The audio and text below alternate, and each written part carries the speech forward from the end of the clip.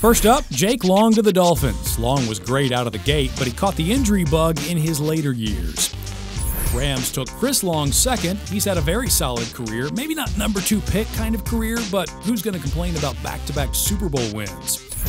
Third up, the Falcons. Ryan throws deep in the end zone, touchdown! Don't need to say much. Matt Ryan would go first if Miami had to do it all over again. Fourth, Darren McFadden to Oakland. Had a few good years, but never quite lived up to the expectations. In the 5-hole, Glenn Dorsey to the Chiefs. Like Long, solid career as a defensive tackle, just not a headliner type of career. 6, the Jets. Vernon Gholston, the first miss in the 2008 draft and considered one of the bigger draft busts in history. At 7, the Saints took Cedric Ellis. Good pick, he just decided not to play anymore after 5 seasons. Started every game he did play in, though, and helped New Orleans to a Super Bowl win. The Ocho, Derek Harvey to the Jags. They traded 4 picks to move up for him, and that's 1 pick for each year he played in the league. Ouch.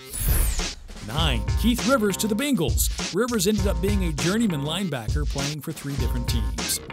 Rounding out the top 10, Gerard Mayo to the Patriots. A Belichick favorite, Mayo was a force at linebacker for New England his entire career when he was healthy. At 11, Leotis McKelvin to the Bills. He started out hot, making the all-rookie team, cooled off a bit, but was still a solid corner and returner for most of his career. 12, Broncos took Ryan Clady. Clady was one of the better left tackles in the game for most of his career. 13th, Jonathan Stewart to the Panthers. Jonathan Stewart, 60 yards. Good back, just never the featured back, even though he is Carolina's all-time leading rusher. 14, Chris Williams to Chicago. Never quite lived up to his potential, only lasted 5 years with the Bears before being cut.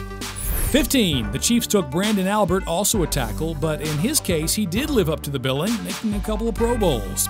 At 16, Dominique Rodgers-Cromartie to the Cards. Good pick, 30 career picks, 6 that he took back to the house, to go along with a couple of Pro Bowl appearances. At 17, Gosder Cherilus, one of those guys you kind of forget about, but he did have a solid NFL career as a tackle. 18, Joe Flacco to the Ravens. Flacco again, rolling right, fires, caught, touchdown! Had that one magical run that netted him a Super Bowl trophy, and he is 10-5 in the playoffs. At 19, the Panthers' second pick, tackle Jeff Oda.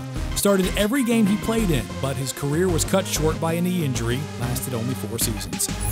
At 20, Aqib Talib to the Bucs. He's gotten better with age, really coming on strong after he moved to Denver. 21st pick, Sam Baker to the Falcons. Atlanta traded 3 picks to move up to get him. He's been good, but back injuries have hampered his career. 22, Felix Jones to the Cowboys. Had fumble issues and maybe even more importantly, struggled to stay healthy. 23, Rashard Mendenhall, Steelers. Seemed like he was on the verge of big things at times, but was never quite the same after tearing his ACL. 24, Chris Johnson, Titans. One of the biggest steals of the draft, CJ 2K broke the official 40 combine record and then went on to rush for more than 2,000 yards in his second year. 25th, and Dallas' second first-rounder, Mike Jenkins. Above-average corner for a few years, even making the Pro Bowl once. 26th, Dwayne Brown to the Texans. Another steal. Brown has been one of the better tackles in the NFL, just got traded to Seattle last year. At 27, the Chargers took cornerback Antoine Cason. A few solid seasons, ended up bouncing around a bit, playing for 4 different teams. 28th, Lawrence Jackson to Seattle.